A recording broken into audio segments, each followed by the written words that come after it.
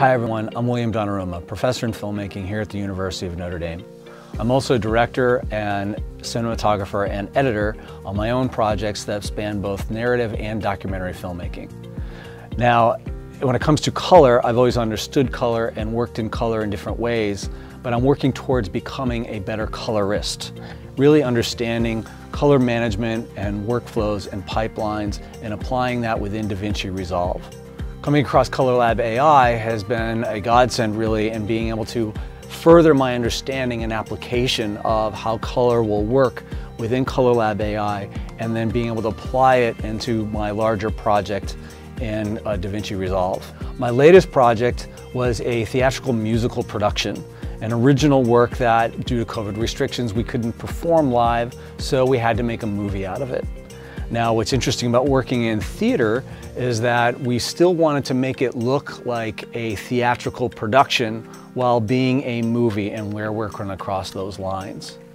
This is an instance where lighting changes become very, very important when you're looking at a theatrical production to understand when scenes are changing and when emotions are changing. It's very different than coloring a film where you have more subtle instances of how it will shift between different scenes from cool tones to maybe warm tones.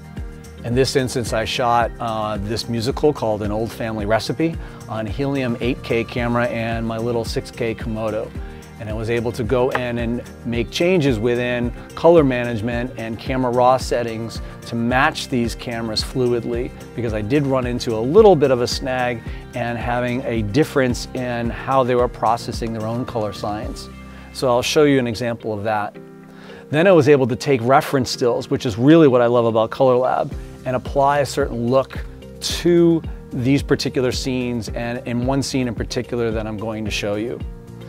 What I love about that process is that this shot here could look as cool and contrasty as Tenet, or as warm and glowy as, say, The Godfather. That's a clip that I've actually used to apply to this particular film. So I'm about to show you is a particular scene where Tony, the main character, has an encounter with her recently deceased grandmother, and then her extended family comes in, and we'll see the lighting changes occur, adding amber and some yellows and things of that nature. And I was getting kind of a yellowish cast on skin tones, and I wanted to try to make that more subtle. And while I was trying to pull that out using different techniques, it wasn't as successful as I was hoping. So by taking this reference still from The Godfather and placing that onto a particular shot and then manipulating it from there, I was able to then export a LUT and then move my way along the scene, making little adjustments along the way and apply it to that entire scene and give it the kind of warm, familial, glowy feel that I was actually looking for. I now need to go back and actually apply that to other scenes within this film because I had to work in such a short period of time. We basically shot a feature-length musical over the course of the month of March into April, and then had to edit the whole thing together and then apply these color matches from beginning of April to a live streaming event to showcase the film at the beginning of May. I think you all understand what a short time frame that is, and ColourLab AI enabled me to apply that look, get through that scene, and make adjustments on some of the other scenes, and luckily get to the first finish line on this project. Now I hope to go back and actually do that to a number of different scenes along the way and make this film look even better going into fall. Let's take a look at an example of that scene I mentioned from An Old Family Recipe. Okay, so I've opened up ColourLab AI. I have my DaVinci Resolve project open here with a scene that I've been talking about from An Old Family Recipe. And so this is when the grandmother comes in and is meeting Tony and having a discussion about how they're going to have a little cooking lesson together. So you see all the raw footage here, right? But what's interesting is that the A camera footage on the helium is different than my B camera footage on Komodo. And you'll notice that it's actually a little softer, even without any color profile on it. And if you look over into the image settings and the metadata, you'll see that this is an IPP2 log3G10, but this is BT1A86.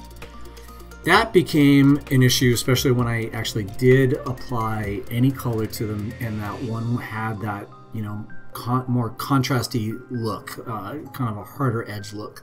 So the first thing I needed to do, and talking to my pal Dan Duran at Red, is come up to my project settings and come into my camera raw. So, you know, we're talking a lot about color management. I'll just stay in 709 2.4 and down into camera raw. This is where it was defaulting to. It's actually going to 10. All right, so I've already set it to 16.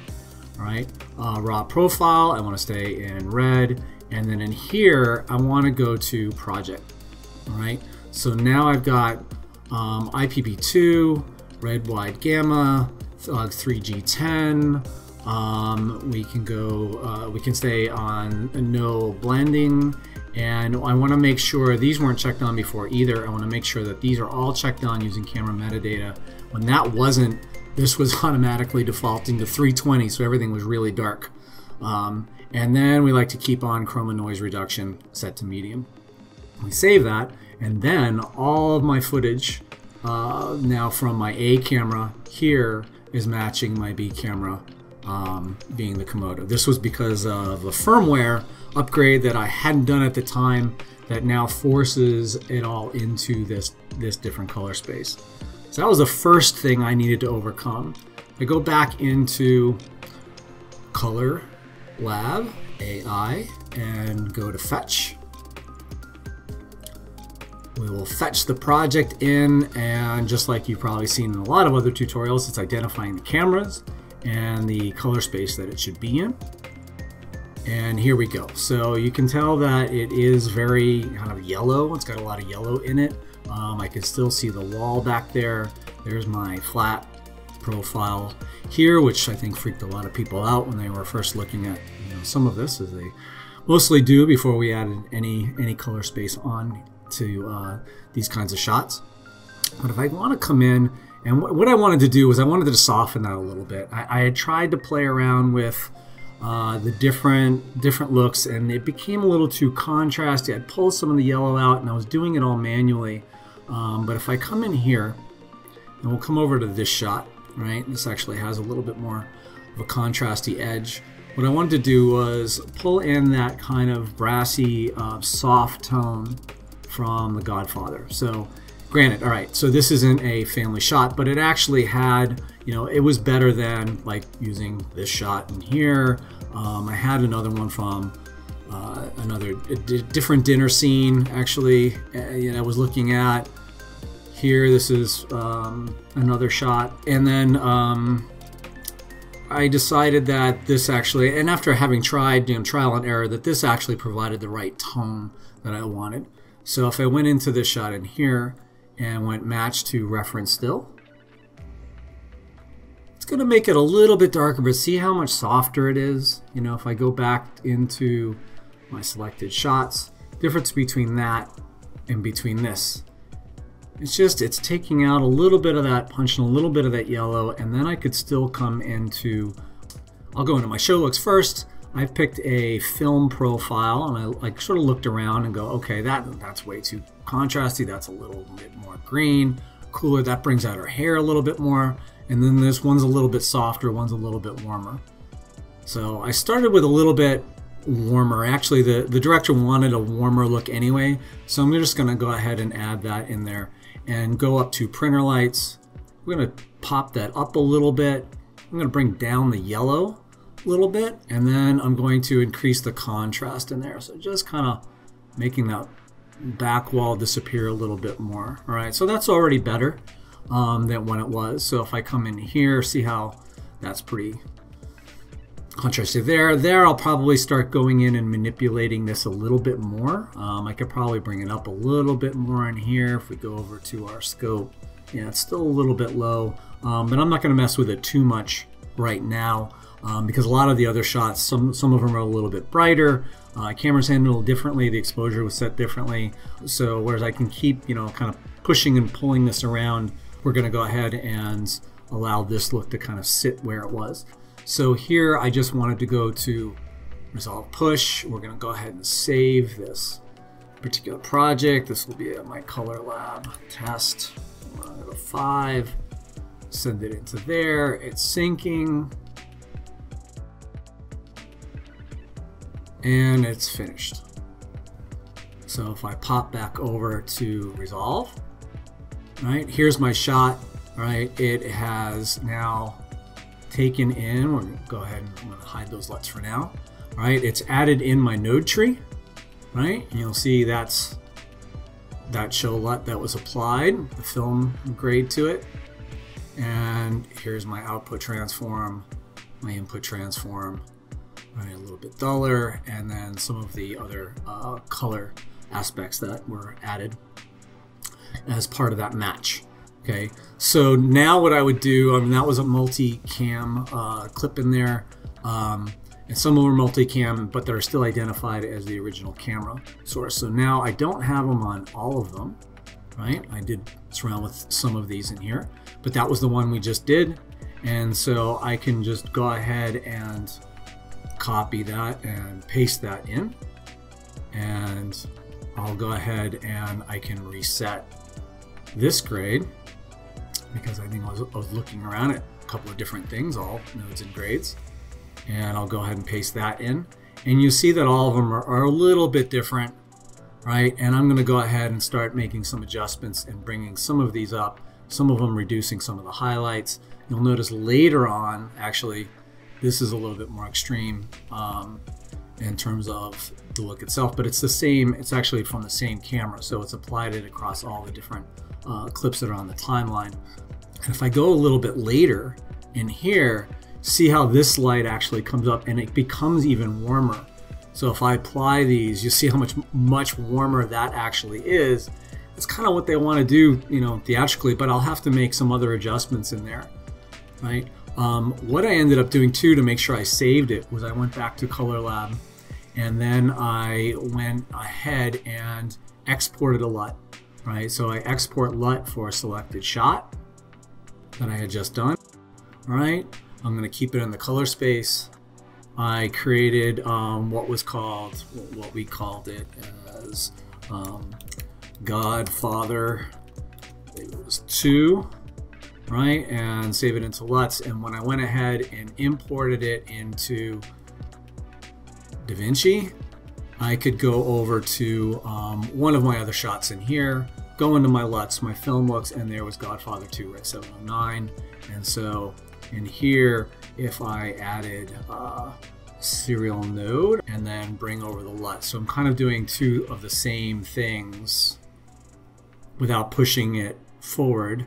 And now I could take that LUT and essentially apply it to any of these other grades. But then what I went ahead and just ended up doing was going into some of these shots individually, you know, and actually I started in here, right, on one of my originals, right in here, right? And I might have wanted to bring back, you know, a little bit of that temperature so it's not quite so warm on her. And here it's a little bit more natural, but it still has that kind of glow to it. And then I would come in and maybe bring up my overall gain a little bit more. I can see over on the side because I just want to make that bright. I tend to think that when I was going to a DCP output, it would make it a little bit even contrastier and a little bit darker. So I'm erring the side of actually being a little bit brighter, which is okay for this theater anyway. And then I could just paste that in here,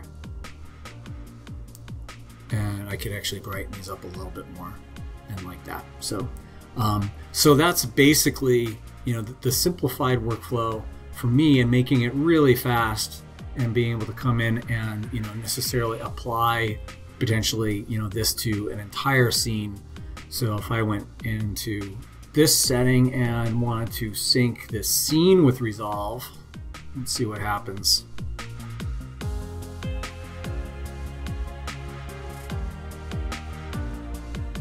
And switch back. I'm going to go back to Resolve here, and now suddenly, oh, this was everything forward, really, within that scene because I hadn't defined it. But like, you know, for instance, this shot, she had a lot of, this is where everything's changing. So you see how that light is starting to come up. It kind of takes a different tone. I might pull a little bit more of that yellow out. And here it's got a lot of highlight in there. So there's times where you've got a lot of overhead light, and I can just pull down that highlight a little bit on her face so it's not so harsh.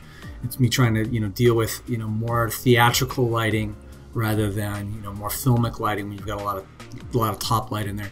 And on this one in particular, I also could tell that, if I wanted to come in here, I can see a little bit on the wall that I don't want to see. So I'll bring that down a little bit, on that shot. So those are the little tweaks that I would make. But overall, it was just a great help of having, trying to eliminate, I think, a little bit more of the that kind of yellowish tone and move more towards a warmer, softer tone on these shots themselves by being able to go ahead and match that to my reference being Al Pacino here in The Godfather. Most pastas end with ini. Bucatini, cappellini, fedellini, fettuccini, linguini, quattratini, tripolini, pagatini, dittalini, big city. You see, Tony, it's very easy. I don't think CT is an eenie. Shh.